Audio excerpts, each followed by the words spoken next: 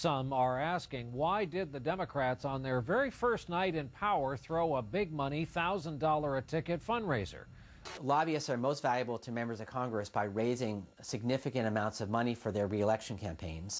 And neither party is doing anything to crack down on campaign money lobbyists give and raise. Under the new rules, lobbyists can still wine and dine members of Congress as long as it's a campaign fundraiser. If you want to bash me in the press, but don't call me the next day and ask for money. As for last night's event, Speaker Pelosi's spokesperson says there were only about 200 lobbyists there.